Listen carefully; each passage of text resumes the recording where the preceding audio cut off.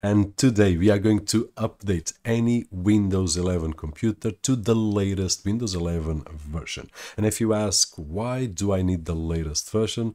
Well, because this one has a lot of improved features, like the new AI Copilot, which is the artificial intelligence engine, which will work like ChatGPT integrated inside Windows, and it will do a lot more. We can create images, we can open apps, we can ask any kind of question, we can do similar to what we do with ChatGPT and similar apps. It also has the new File Explorer functionality, improved Windows backup, the taskbar is a bit different, the volume mixer is a lot better, it has native support for 7-zip and RAR, and it also has native support for RGB lighting. The Paint had a huge update. Now we can work with layers on inside Paint, which is great. There are also improvements on the widgets, and there is also the Windows Dev Drive for developers.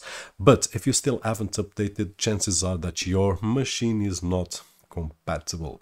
Like this one right over here, it wasn't. But as you can see, I'm running Windows Copilot right there. So let's just do the update for any computer so that we can take advantage of all these great new features.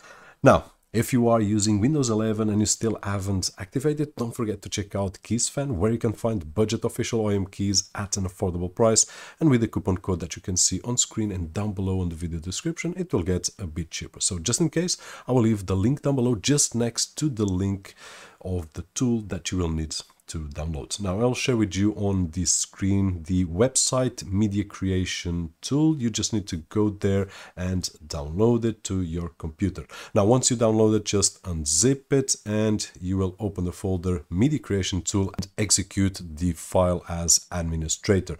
Now the Windows will say Windows protected your PC, but we just need to select run anyway. There will be available any version of Windows 10 and 11, so we can select the one that we want. In this particular case, we want the latest one, which is 23H2. Now, there are several options right over here, and I will do another video tomorrow or after tomorrow showing you how you can create a bootable USB drive to install on any computer. But in this particular case today, we just want to upgrade. I want to leave my computer as is with all the documents, all the files, all the software that I have. I just want to update, and that is what we are going to do, update only. So let's select the option auto upgrade, and then once we select, it will start to do its own magic. It will start by downloading Windows 11 latest version, which was the one that we selected, and it will take quite a few minutes. Then it will finish the task and it will get back to the console. Then once again it will start with the updates, and it will open 2 or 3 times the configuration window of Windows 11. In this particular case, I'm not really sure why, but it was showing in Portuguese, which is my main language, and although I've got my computer set to English, it did show in Portuguese, so sorry about that. And then it will start to install with that big blue screen also in Portuguese. Once again, sorry about that. And this part is the one that takes longer, so I would suggest right over here that instead of looking at the screen, just grab yourself a coffee, a tea, piece of fruit, go for a walk, something like that. You can expect about 30 to 40 minutes here on this process, of course, depending on the machine. This is not a new machine, it has quite a few years, so probably took a little bit longer. Now, once it finishes this task, it will restart the computer automatically, and it will keep on installing the apps, and we can see that on a black screen. And then finally it enters the final Windows configuration, where it says this might take a few minutes, and for those that have installed Windows, you know this screen.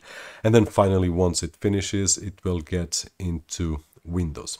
Now, if we go to settings and system options, we can see the latest version, which is Windows 11 23H2.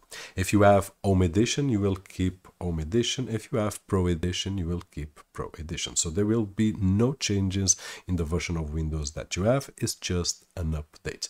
And at this moment, even if your hardware is not supported, you will be able to enjoy everything, including Windows AI Copilot, which is a awesome tool. If there is any of these tools that you would like to see here on the channel, like AI Copilot or the Paint, then leave a comment down below and let me know what would you like to get a bit deeper, and I will try my best with the experience that I had so far with it to share to that side of the screen.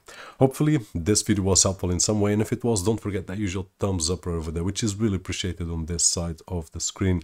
My name is Roberto Jorge, and as always, I'll see you on the next one.